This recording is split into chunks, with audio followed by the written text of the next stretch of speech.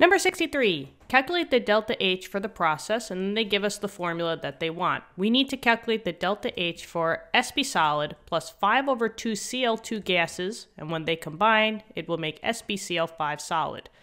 Now here's the thing, we can have to find the delta H from the equations that they gave us with their delta H values. This is Hess's law. This is basically, I think, the first Hess's law problem that we've done in this chapter or on the playlist.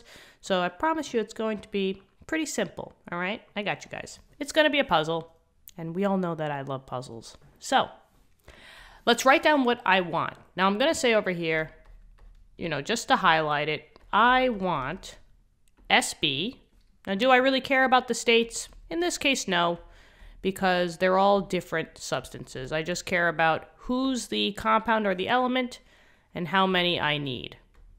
Okay.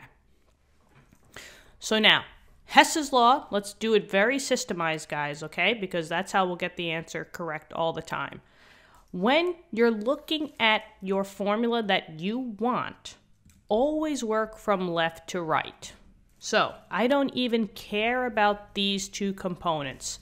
I basically only am looking for this one right now, just the SB, okay?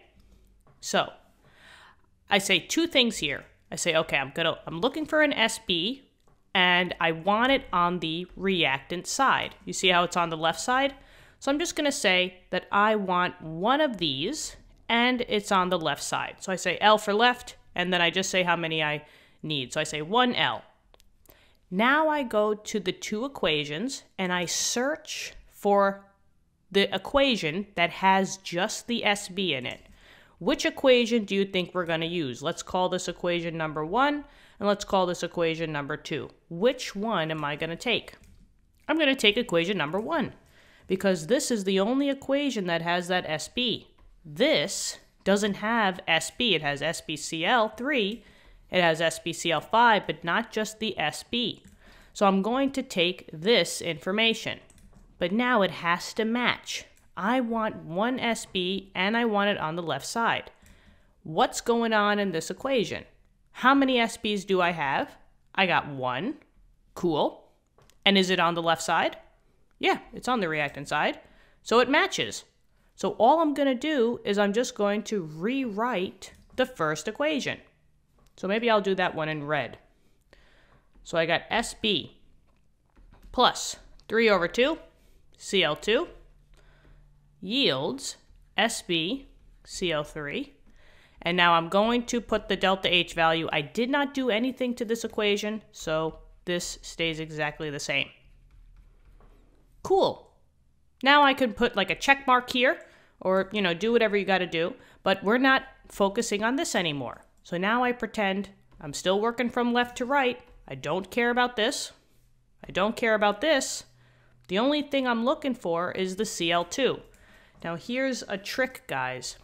We're looking for Cl2. So now I go back to the two equations, and I look for the one equation that has the Cl2 in it.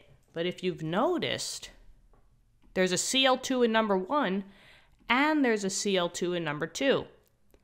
When your compound that you're searching for is in both equations, skip over it. It's too hard. Skip over this one. It will work itself out in the end. So let's just not worry about this one for now. Yeah? So I'm going to skip over this one. And now the last compound is this one. So let's see, I do the same idea. I'm looking for an SbCl5. I look for equation 1, and I see it, in equation 2. Which one am I going to use? The SbCl5 only comes up one time on equation number 2, right? It doesn't come up on equation number 1. And now we just have to see if it matches. How many SbCl5s do I want? I just want one of them because there's no coefficient here. And what side do I want it on? I want it on the product side, so the right side. Let's see, does it match? Yeah, I have one here, and it's on the right side. So I don't have to do anything with equation number 2. So maybe I'll write that one in blue. So I'm going to just rewrite equation number 2.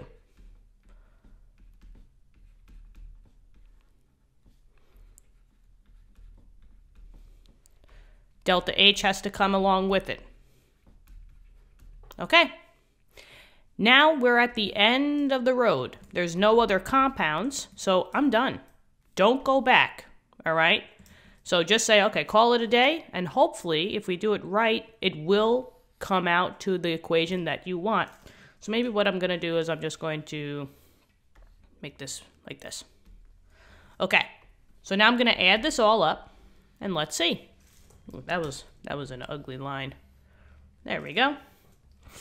Now cancel things out that are on opposite sides. Now looky here, I have an SbCl3 on the products of the first one, and I have an SbCl3 on the reactants of the second one. Those get canceled. Things that are on opposite sides that are the same, they get canceled. Now, in this case, I have Cl2 and Cl2 on the same side. That's addition. So you don't cancel these out. You actually add the coefficients together. Nothing else I could cancel, so let's just rewrite it. I got 1 Sb plus, now 3 over 2 plus basically 1, right? If you wanted to do this in a decimal form, you could just plug in 1 plus 3 over 2. If you wanted to do it in fraction form, this would be the same as 2 over 2, right? Because 2 over 2 is equal to 1. And then if you add fractions together, you keep the denominator, right? So the 2 stays. And then you add the numerators. 3 and 2 is 5. And now I get the SbCl5. And look, this is exactly the equation that I want. So all I got to do now is just add up the delta H's. So it'd be 314 plus 80. So negative 394 kilojoules, and that is your answer. So calculate the delta H. We have to do Hess's law to get this number. And that's it. Thank you so much for viewing the video. I really hope this helped. Let me know in the comments. Give this video a thumbs up, subscribe to the channel, and if you want to help us out, tell your friends, tell your classmates. Maybe they would, want to see this cool channel. I think it's pretty cool. All right. We also have physics and math videos at the moment, so go check the channel out. All right, guys? See you all in later lessons. Have a great day. Bye.